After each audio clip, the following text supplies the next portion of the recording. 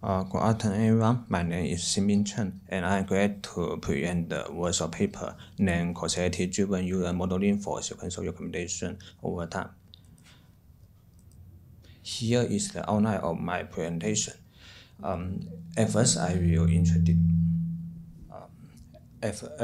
will introduce the basic information of the sequential recommendation task and then show our motivation of how to model it from a causal perspective, and then show our methodology and the key experiment areas. At first, the task of sequential recommendation generally involves predicting users' future preference based on users' historical interaction.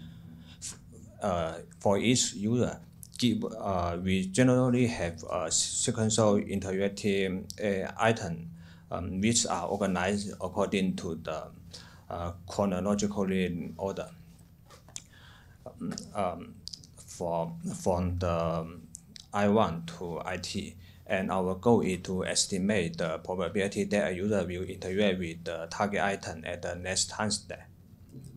However, it generally faces some challenges. The existing methods generally focus on modeling the user-item statistically correlation metric. They often presume that the occurrence of the user profiles and the item exposures are independent within the observational sequential data.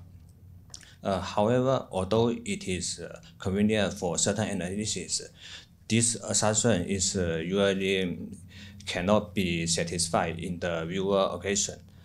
In most cases, behind the user history and the real-time item interaction, there usually exists some potential causal relationship, and it is usually not explicitly observed. So and what's more, in the sequential data, especially when it's spanning over a long time period, it may be full with a lot of potential noisy feedbacks, which may misguide the user to interact with items that do not really match their real interests. So to tackle this challenge, our key is to discern the true causal factors behind the user's interaction at each time step, while removing the undesired factors, including the biased information. And our main motivation is to frame the task of sequential recommendation from a causal perspective. In the user's interaction sequence over time, a lot of latent signals satisfying the requirement of a causal variable commonly exists. So we propose the integration of a causal graph. In this graph, the black arrow indicates the causal relations between two variables, while the red dashed arrow indicates the undesired paths they may produce spurious correlation between two variables. The causal graph illustrates 5 variables: the user history, the real-time interacting item over at each time step, and the interaction probability. The latent causal factors that may determine the user interest over the sequence, and those causally affect the immediate item to be interacted. And from the graph, we can find there exists two backdoor paths. These two backdoor paths are the undesired paths that may introduce spurious correlation, and we want to mitigate the effect of this undesired paths to mitigate the bias. About the backdoor paths start from the real-time causal factors, yes, sub I or T. It indicates the existence of the real-time bias that may misguide the user to click uninteresting items. And we can find that this part may produce non-causal association between the user history and the real-time item interaction. And such a path may produce some undesired bias to affect the recommendation quantity. A typical example of such a bias is the popularity bias.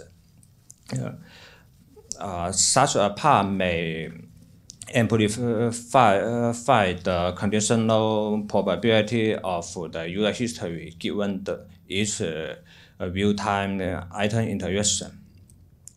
It can be considered that the popular item had the larger probability to be exposed to the users. So our solution is to model the interaction probability at each time step while removing the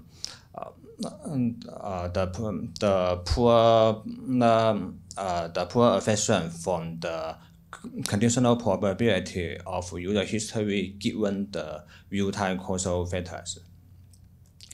And about the second backdoor pass starts from the causal factors over the sequence. It indicates the shortcut bias that may overemphasize the local two item pairs and thus overlook the sequential dependencies. For example, in this sequence, from global causal view, we can find that users' activity are centered around the major US holidays. Especially for the latter part of the year, such as Thanksgiving and Christmas. So a suitable recommendation for this user is to recommend some items related to the oncoming holiday this year, such as a New Year's Eve party kit. However, the attention-based method may focus on the last two item pairs, the last two items.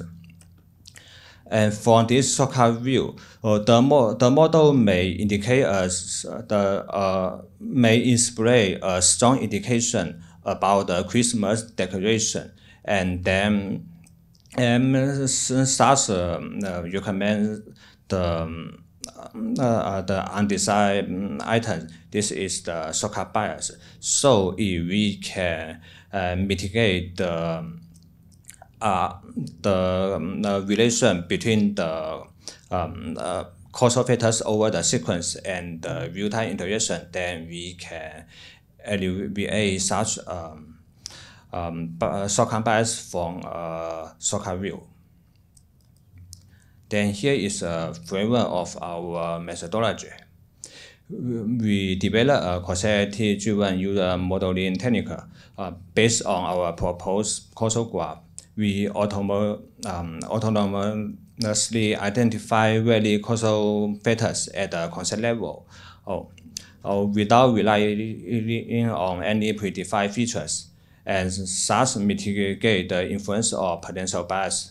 Where such operations are performed over the sequence and the immediate item interaction respectively. Eventually, our learned representation of such causal concepts can be integrated into any mainstream sequential recommendation metric model to enhance their accuracy and robustness. In order to identify the causal aspects over the interaction sequence, we need to meet two conditions. The first one is that they should be related to the user history U, and the second one is that they should be exclusive to the real-time item interaction accessed through the user history. As for the first condition, we utilize the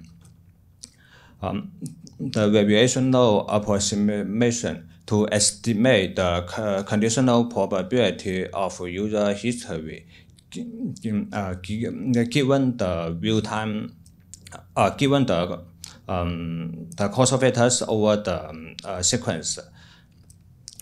And to enhance such relevance condition, we propose to maximize the mutual information between the positive example and the negative example. Here, U denotes the positive example, while U prime denotes the negative example. By maximizing such discrepancy, we can enhance their relevance. And about the exclusion condition, although we need to remove such undesired paths, however, it doesn't mean that the user history, the latent causal factors yes sub U can be absolutely irrelevant with the real-time item interaction behavior.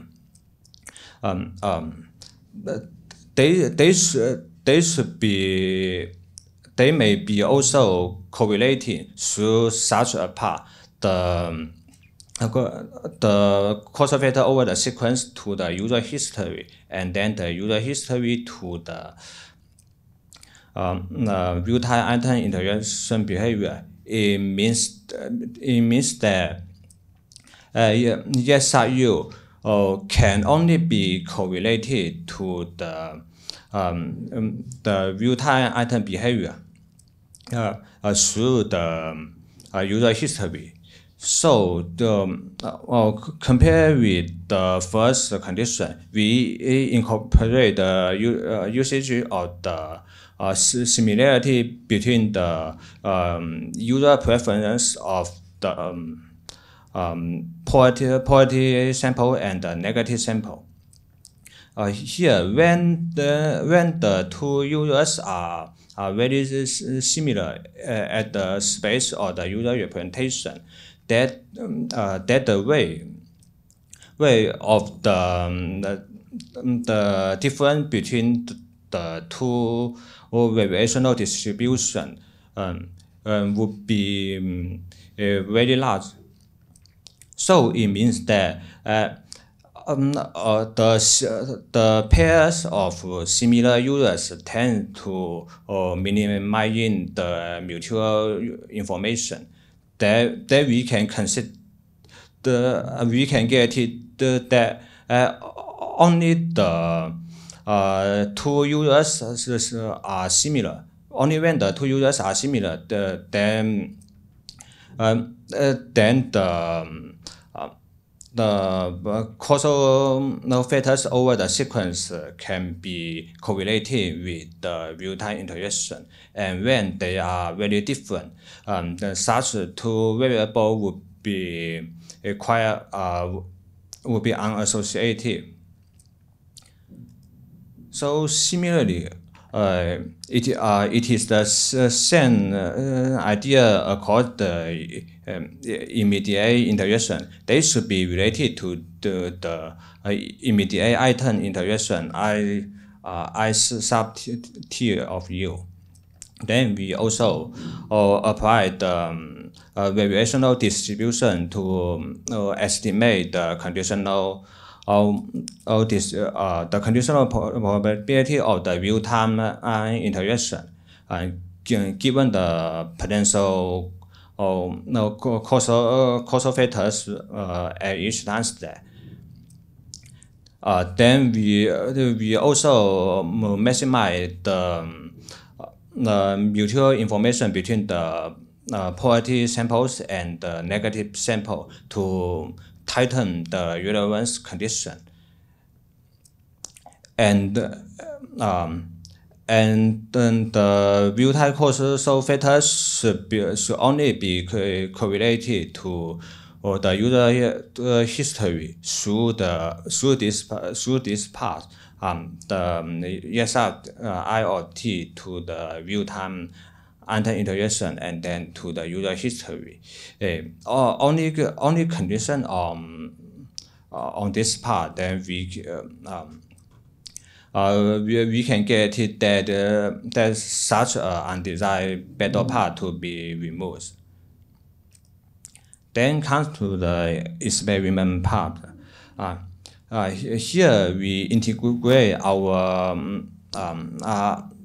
causality-driven representation into the mainstream baseline, and the enhanced version is denoted with CD. Here CD stands for causality-driven, and we can find that all the enhanced version had the improvement across all data sets. It shows that the effectiveness of our causality-driven representation. And then we noticed that the three data sets span both spectrum of recommendation domains, which also underscore that the generalization and the robustness of our learned causal concepts. And here is another experiment about the bias alleviation to show that whether our method can really have a positive effect on the device. We do an experiment to divide all the candidate items into two groups, the popular group and the unpopular group. The popularity is quantified with the number of the items being interacted, and then we can find that all the original baseline model also mark a decline. It shows that popularity bias is a very common issue in the sequential recommendation. And also, after incorporating our causality-driven modeling methods, we can find that the performance gap have been narrowed down.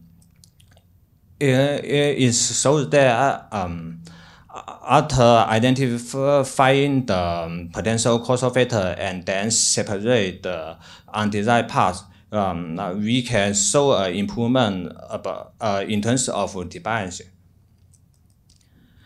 Then comes to the conclusion.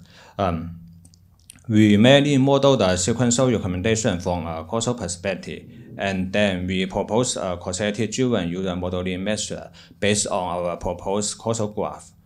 Based on our causal graph, we can identify very potential causal factors at the conceptual level, uncovering user preference throughout the interaction sequence, as well as the immediate item interactions.